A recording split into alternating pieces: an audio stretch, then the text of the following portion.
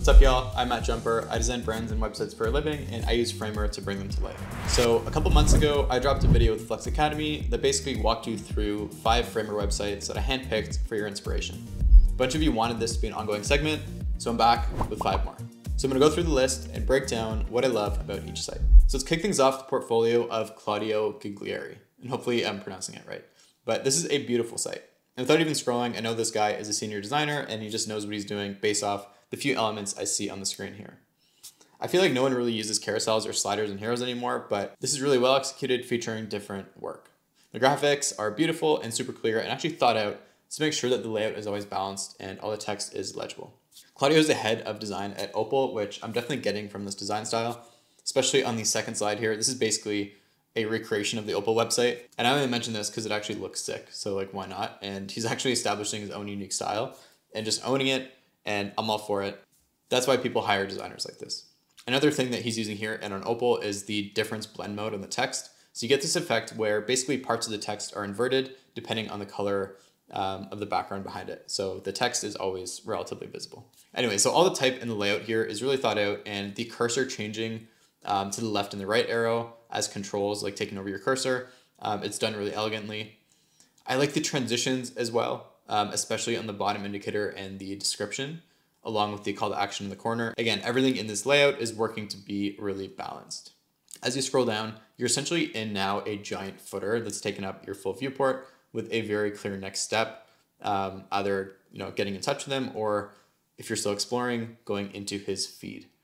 And before I click through, let's just take a second to appreciate the nice hover state on the contact call to action. It's really slick, as well as the hover state on the image. And you'll notice it's a lot more subtle, which is actually a good move here. Since the hover state on the call to action above, it's a bit loud, or whatever you want to call it. But it's nice that the hover state beneath this is more chill and not making the whole section overwhelming, because when you put too many animations in one area, it can just become too much. It's also a nice touch that the contact form slides in as you reach the bottom of the screen, a really nice kind of push to get in touch. And then if you check out his other screens, the layouts only get better. There's so much elegant type, thoughtful layouts, and obviously just like beautiful images, because his work is pretty sick. So I highly recommend spending a few minutes exploring his whole site. Next, we have Myth. So this is a Web3 gaming website. This was made by Stephanie Bruce, a really talented designer out of London. So starting with the preloader, while I'm not always an advocate for them, I think this is an example of using one to actually help set the tone and further establish the brand. The scrambled text, the monospace font, the subtle animations, definitely well executed and feel really cohesive together into a nice package. Then we land on the ethereal hero, which is super clean, and there are a couple subtle animations here. So there's clouds in the background that are actually animated, and then the rock behind the text actually subtly reacts to your cursor movement. So some nice subtle animations.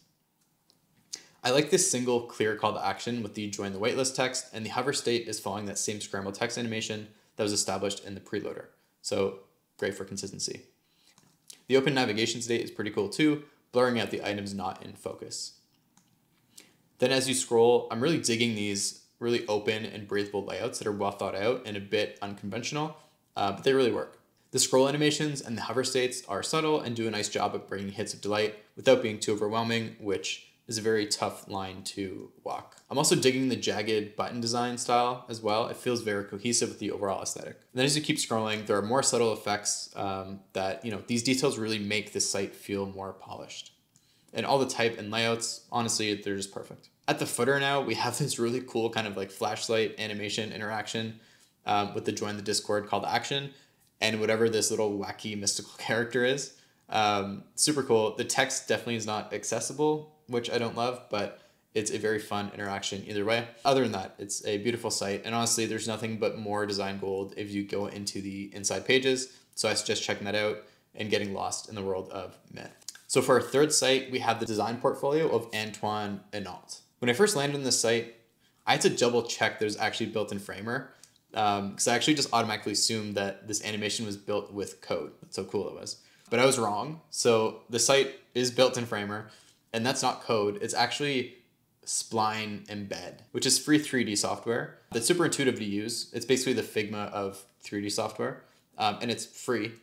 It allows you to integrate your 3D objects and animations and interactions directly into your Framer site and do this really cool interactive stuff like this. So this is so cool. I love that there's no code involved with this at all. What a fun way to start a site and be different. So as we scroll, we get into super clear introduction that sticks at the top of the browser, and then it gets overtaken by these beautiful snippets of work.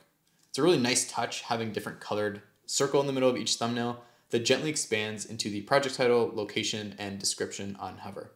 Then clicking into a project, the hero, pretty sick. It ties into the whole like explosive type from the homepage, but it's done to be a bit more legible because this text is actually important compared to what the hero was in the homepage. Although still not close to anything that you expect for like a traditional title. The first letter of each word though is rotated 90 degrees and then scrolls away at different speeds as you head down. So I think that's a nice way to just be different and set some aesthetic tone. There's some elegant type for an intro, and then we get treated with all these beautiful images with a subtle appear animation on each. Just perfect, chef's kiss. I also love at the footer this super wide edge to edge grid of all the work. It's a nice take to see these all at once instead of just like, hey, here's your next 1 or 2 or 3 images to show. When you click on overview in the navigation, this is a super simple layout, but again, just so beautifully executed and filled with like real design, eye candy. Just really nice to look at. I think this is a great idea as well to show off single snippets of work that don't have a full case study around them. I'm probably going to incorporate something like this when I design and launch my next portfolio in the next 20 years. We know it's not going to happen, but it's a good practice to do of like not overthinking and just like putting out work. On the info screen, we get into basically a masterclass in just creating like an engaging layout with just typography and white space. And the titles here have that same really unique scroll animation together. So the site feels cohesive. All in all, this is a beautiful site, not doing too much and just choosing its areas of delight and kind of going all in on them. Next, we have ApeFest. So this is a crypto / NFT event happening in Lisbon later this year for the infamous Bored Ape Yacht Club. The creative direction on the site is pretty spot on, and it is very much aligned with their brand. So starting with the obvious, the logo type and the fonts are super solid here.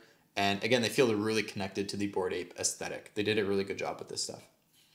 The hero, super minimal and saves the fancy stuff for further down the page, which makes the call to action super clear and actionable in the hero.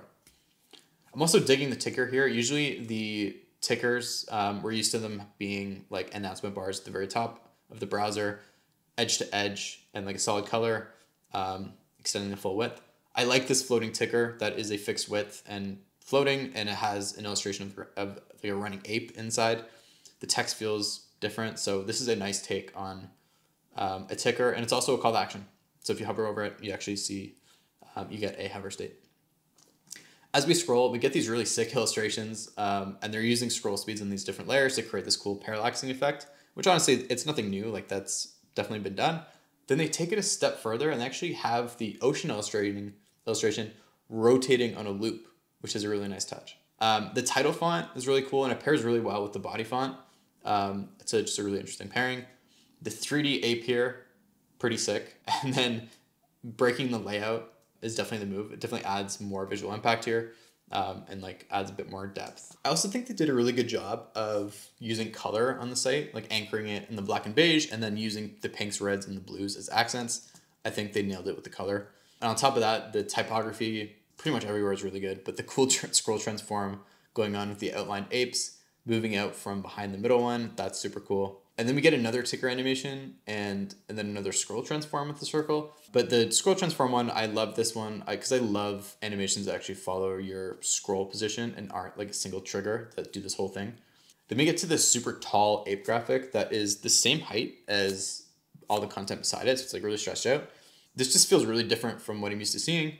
And it's intentional, so I appreciate this for sure. I think that's a cool idea. On this Twitter call out, there's a custom cursor override, which to be honest, I was expecting something different as far as the graphic goes, like somehow being connected to Twitter or being a external link or anything, but that's all right. It's still cool. Still a aesthetic decision. And then lastly, we hit a footer, which is a giant crisp ape head on a solid black background, which I like this as the finale. You start minimal, you end minimal, and also really bold, but I dig it. Last but not least, we have a portfolio of Alejandro Moscoloni. This is one way to make your portfolio stand out. But to be honest, he didn't have me in the first half there. So when I first landed here, it actually didn't really catch me with like the Memoji and then like the kind of just a block of text on the right. That didn't catch me, but as I scrolled into it, I see that he actually designed a calendar, and then I kind of got lost in it. So instead of pulling a full portfolio together of case studies, which obviously, like, as a designer, that's the hardest thing to do in the world, he made a calendar grid in Framer and just posted like kind of single images or videos on days where he has work to show, which I love the idea. It is a lot easier to do this than like put out full case studies, and it can be just as valuable, if not more valuable, to just see snippets of UI versus going deep into a case study where you're kind of talking through your ass, to be honest, right? And overall, this site is giving me Amy Calendar energy, and I'm here for it. I like the vibe. He has random shapes in between some of the work, and like some random like calendar reminders, included like an out of office vacation reminder, which is a nice human touch. It's cool. And then you can also click and drag any of the elements and just like totally destroy his calendar, which I think is a bit ironic. But it's a fun little interaction, little moment of delight. I like the hover states. The shapes give a little wiggle and the images kind of shrink a bit. So everything feels just kind of cohesive, and like those little details seem thought out. I also like the first and the last calendar slot is a placeholder of basically your project here. I think it's a nice playful call to action to work with him, and it makes sense in the context of what he's kind of putting here. We end the site with a giant footer and call to action, which is fine. I think the copy here could probably use some love, to be honest. I do realize that English is his second language. He is from Argentina, and there's a Spanish language toggle in the navigation. I don't think I've seen a language toggle in the wild on a portfolio before, so kudos to him to actually make his site in both languages. That probably helps a lot. But if I had one piece of feedback, I do wish the images would get bigger if I clicked on them, because it's kind of hard to gauge a design when it's, so small. For now, I'll give him the benefit of the doubt and just say nice work. All right, so that concludes this round of 5 Framer sites that you need to check out. Hope you enjoyed my breakdown. Let me know if you have any other sites that I missed or any other requests for another video in the comments below. See you all soon, and don't forget to like and subscribe.